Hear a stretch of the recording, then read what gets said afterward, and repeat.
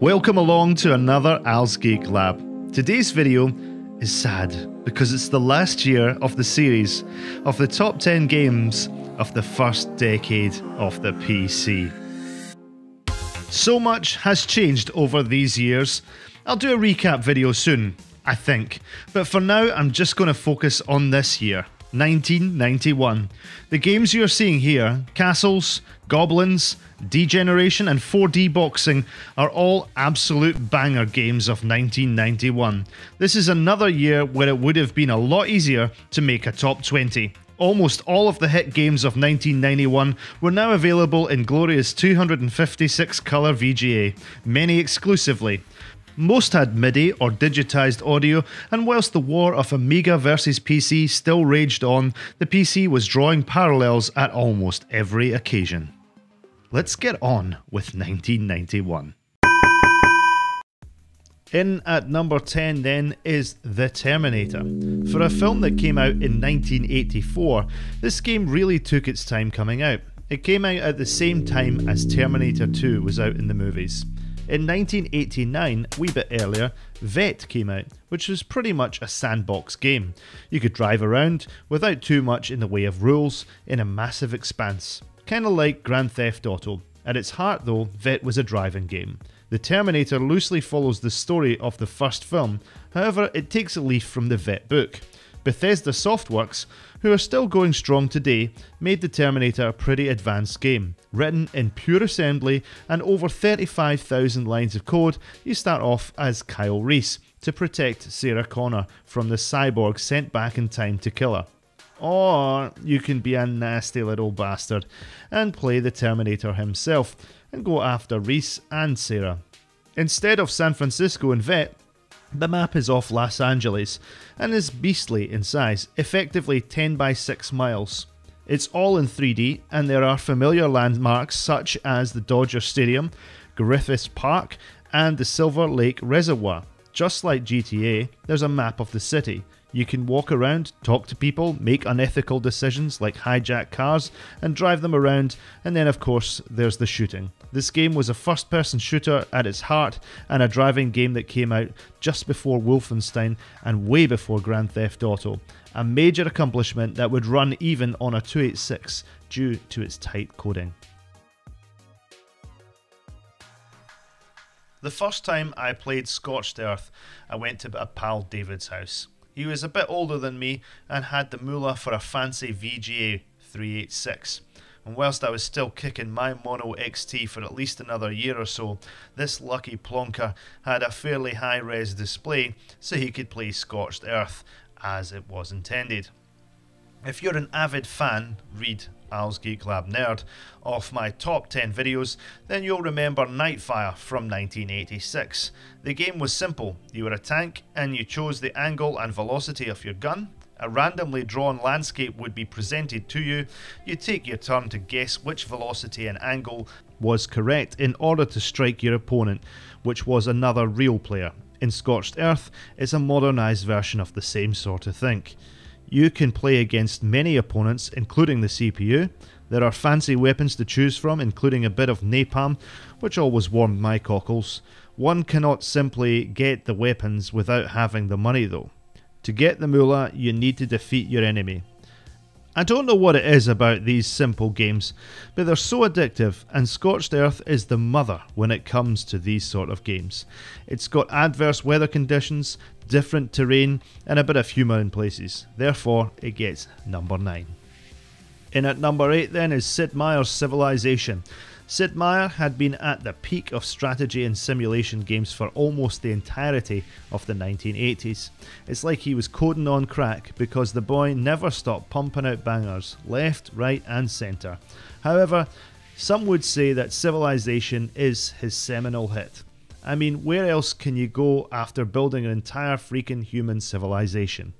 If you haven't played Civ yet, then basically you start off with a sparse map where over thousands of years you get the chance to develop as you see fit. You can set governments, tax your minions, research new technologies such as pottery, the wheel, all the way through to spaceflight. You can go to war with other civilizations that are controlled by the computer, or if you want, you can be a peace-loving deity that leads your empire through alliances. The game went on to sell a cool 1.5 million copies. It's had many remakes, including a multiplayer one in 1995. When you start off, you get a choice to use historical or modern civilization types. When you start your randomly generated world, you need to do a bit of exploring and building before you can get started on your quest. Civilizations include the Americans, the Aztecs, Mongols and Romans, and you'll start in the year 4000 BC and can go up to 2100 AD. If you think about the good bits from SimCity, Populous and even Railroad Tycoon, mush them together, then you get something that looks like Civilization. If that sort of game is your bag, then Civilization is definitely for you. In at number 7 is Catacomb 3D and Hovertank 3D. This is the first cheat that you're going to see me make in this top 10. Sorry, not sorry. id Software had been smashing out the games for soft disk for a while. The Commander Keen series, for example, was still being foisted upon us all. However, the crazy ideas from the deep had already begun. By April of 1991, Carmack & Co. released Hovertank 3D. Think Doom, but in a hovercraft that bobs, and you have to rescue damsels and dudes in distress and defeat any aliens in your way, but also with really crap graphics. Note in this game the lack of textures on the walls, and also note the off-puttingly orgasmic noise that is emitted when you pick up one of your captured cretins. Each level has a countdown timer to add a little bit of suspense, and once you complete a level you are doled out with a big wad of cash depending on how many captives you save. Fast forward towards the end of the year, and id have been busy updating that engine to provide texture mapped walls in Catacomb 3D, which is a 3D version of their earlier Catacombs series. In all its EGA wonder, you can clearly see that Wolfenstein 3D was just around the corner. I find these games incredibly interesting because to me they feel like an alpha and a beta version of Wolf 3D respectively. The map in Hovertank is a little helpful, but it's still incredibly difficult to navigate, and the lack of textured walls make it hard to get your bearings after just a few minutes. The fact that there is no animation on the captives and very poor animation on the baddies in Hovertank makes it even worse. In Catacombs the baddies are animated. There are also treasures and door keys just like Wolf 3D. I also like the fact that this is playable on a fairly low-end PC and is EGA rather than VGA only. I'm cheating again. Number 6 covers another 2 games from another company. This time it's Sierra with Police Quest 3 and Space Quest 4. 1991 saw the first year of a new version of Sierra's Creative Interpreter. Both games saw a refreshed interface, no more typing, an icon-based mouse-driven system was now in place. With Police Quest 3, none other than Jan Hammer of Miami Vice fame produced the music for the game, and Mark Crow of Space Quest fame did the art and directed the game too. The game continues with Sonny Bonds, now a sergeant, who is looking for a more peaceful life with his wife Marie. Unfortunately, Sonny's desire for a more peaceful life will not be met as his wife is attacked. The level of realism and the digitized graphics in this game are top notch. If you're a fan of the Police Quest series, you may like this one more than the other ones. The original AGI version was redone at the same time, and in most cases I'm happiest with the original AGI versions, including Leisure Suit Larry. However, Police Quest 1 was a lot easier to play when it was in the VGA mode and had decent driving controls. With Space Quest 4, the game sees our plunger-wielding protagonist return once again, this time reprising Sludge Vohall. We all thought he was long gone at the end of Space Quest 2, but there's nothing like a bit of story bending and a good splash of time distortion to remedy that one. Although not in the initial release, the entire game had digitized speech in a later version. The portrait-drawn graphics to some may appear artistic, but to me they haven't stood up as well as the graphics in Space Quest 2 or Space Quest 3 for that matter. I also found the humour and the stories a little bit tiresome compared with Space Quest 3. Still a worthy game of a top 10 however. Number 5 then, it's Monkey Island 2. I spent ages prattling on in my last video on 1990 on the review of Monkey Island, so I'll give you a break from extolling those virtues again. This game takes place in the not too distant future after the end of Monkey Island 1. Guybrush Threepwood is looking for the mysterious treasure of Big Whoop. It's not long before a mishap involving LeChuck's old first mate Largo ensues. Guybrush stupidly shows Largo the LeChuck beard clipping he took from him when he defeated him in the first game. Naturally, with all things ghost, one can be reincarnated simply with a little bit of beard hair, to which LeChuck comes back as a zombie and the terror ensues. Just as Monkey Island before it, the game was a critical success, but not so much a commercial one. For a game that is still about pirates, it's a wee bit ironic therefore that everyone and their dog pirated it. The art is great, the music is great, the humour is still top notch, and the story is almost as good as part 1. If you haven't played Monkey Island 2, just do it.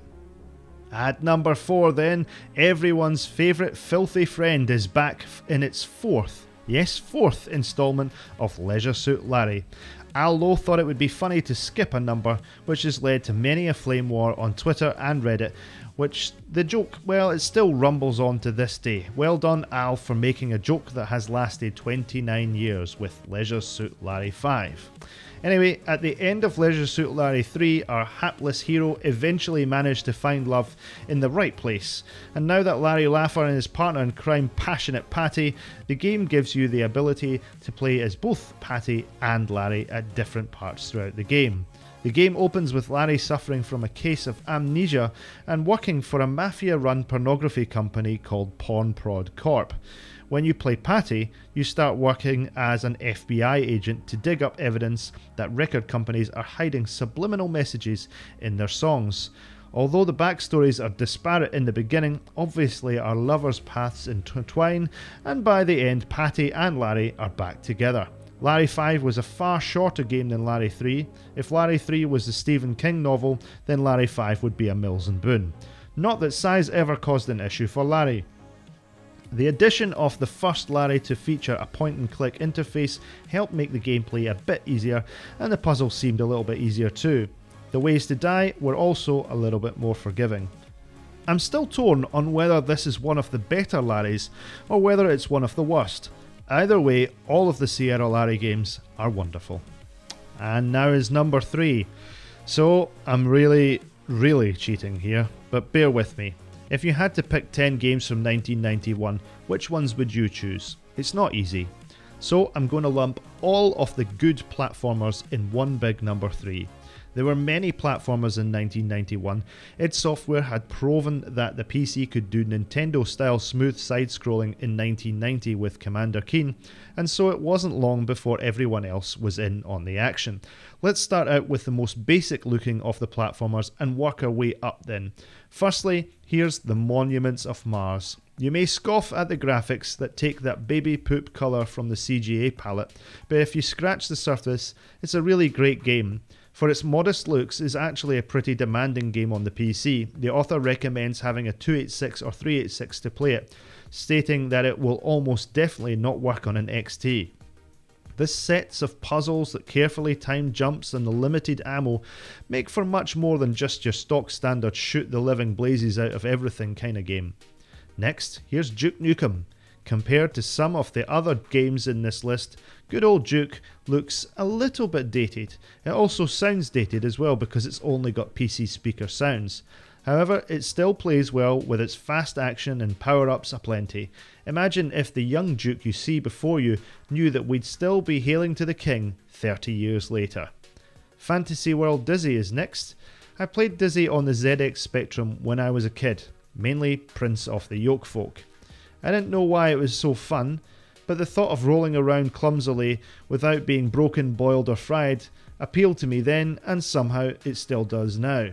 You have a limited inventory of 3 items, so sometimes you need to think strategically about which items you pick up and which that you drop. The puzzles go from over easy to hard boiled in seconds. The game originally came out in 1989 on the 8-bit micros, but you can see that this VGA port was quite the looker compared to those. Get this, In 2004, the game was rated as number 25 in the top 50 games of all time by your Sinclair magazine. Not bad for a game character straight out of Gordon Ramsay's cookbook. Then it's The Simpsons.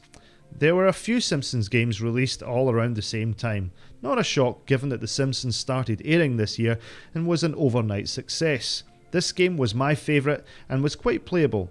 You play your choice of Homer, Marge, Lisa or Bart, and the plot is that Maggie has mistakenly taken possession of a large diamond and is using it as a dummy. One of the more tenuous plots, I'm sure you will agree. Smithers had earlier stolen this diamond to give to his boss, Mr. Burns. Why the millionaire needs a jewel, I have got no idea. But since Maggie has the diamond, Smithers decides to kidnap her. It is your mission to fend off wave after wave of baddies, who presumably are all on Smithers' side, before you face off the end of the level bosses, the last one being Mr. Burns himself.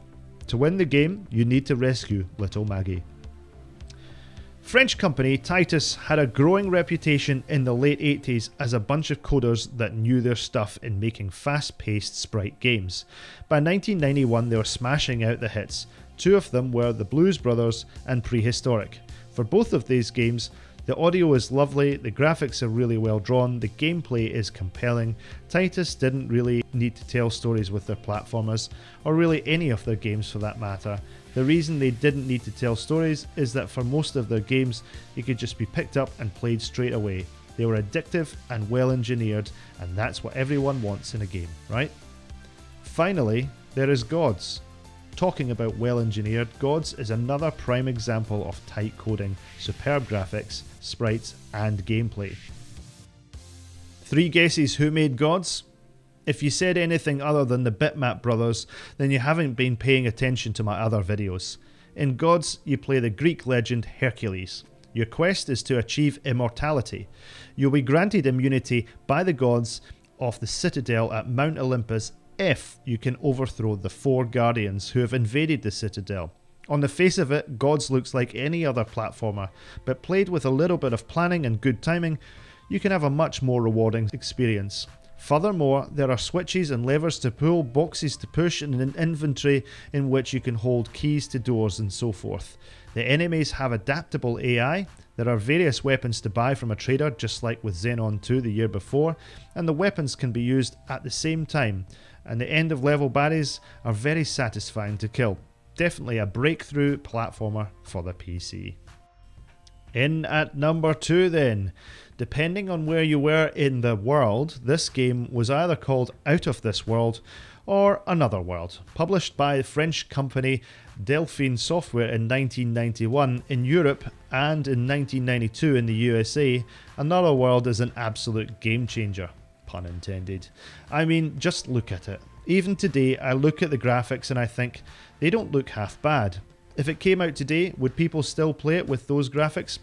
Yeah, I reckon they probably would. The first thing that hits you about Another World is the cinematic feel to the game. What you might not know about this game is it was coded by just one man, Eric Shahi. He did the game engine, the art, the story. He even did a bit of the soundtrack, although he did get help with that. Eric lovingly made the game over 2 years. How he accomplished this with the hardware that was available between 1989 and 1991 was nothing short of a miracle. When you first start the game, you're greeted by the backstory. Lester, a scientist who is experimenting with some sort of particle accelerator that looks like some Hadron Collider out of CERN, he drives up to the lab one night to try out an experiment he's been thinking of. Nobody is in the office, the lights are low, and he begins the experiment. It all goes horribly wrong. A quick flash of wayward lightning and the computer terminal and desk he's sitting at vanish, taking Lester with it.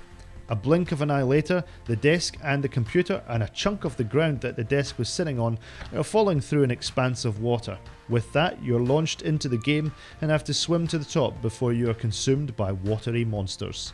When I first played this, I figured that I was still watching a cutscene because the graphics were still the same as the intro movie. The cinematic cutscenes are pervasive throughout the game, but rather than detract from the game like so many games that came later in the 90s, Another World blends the two perfectly. The lack of verbal dialogue is another quaint feature of the game that adds to the mystery, like an old French silent movie if you think about it.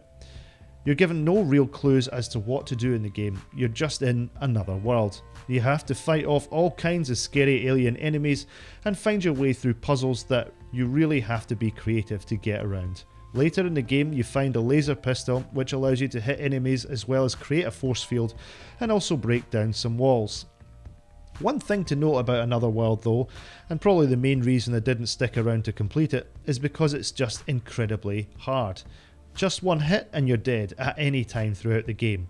Just as much as one little nick on your foot from a floor slug will take you right back to the beginning of the game. There are save points later, but they are few and far between. The controls can be a bit fiddly too. Either that, in some cases it feels like the collision detection is just off a little bit. There are puzzles which really get you saying "come on" a few times.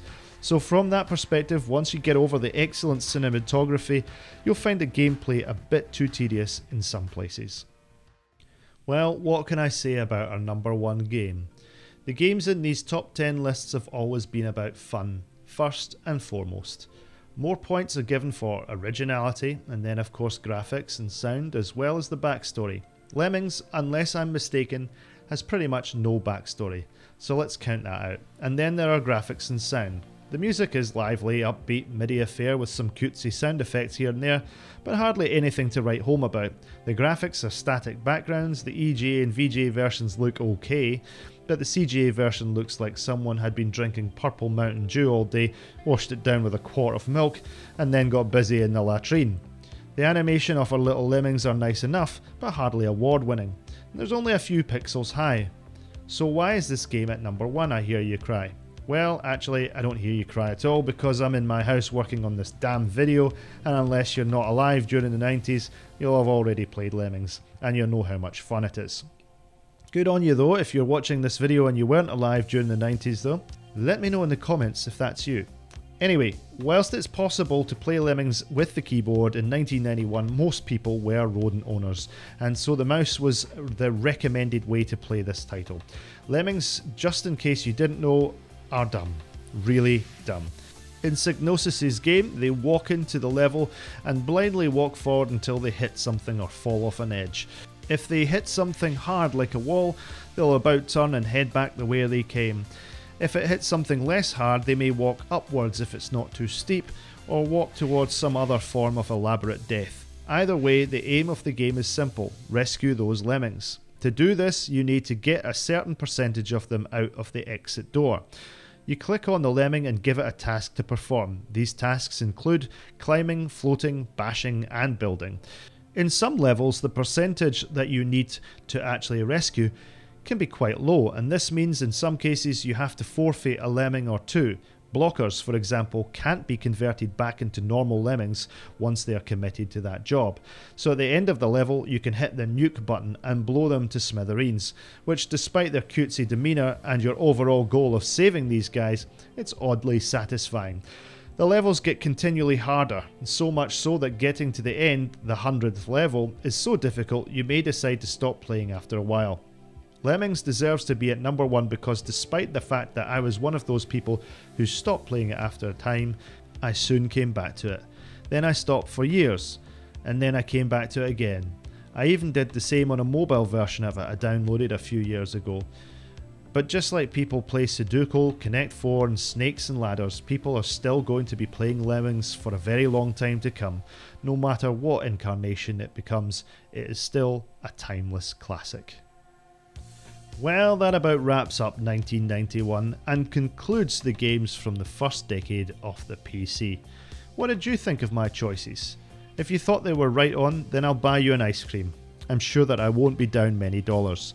But that's because choosing a top 10 for 1991 was so hard, even to the point of cheating a number of times. There were still so many games that could deserve a spot at the top 10 table.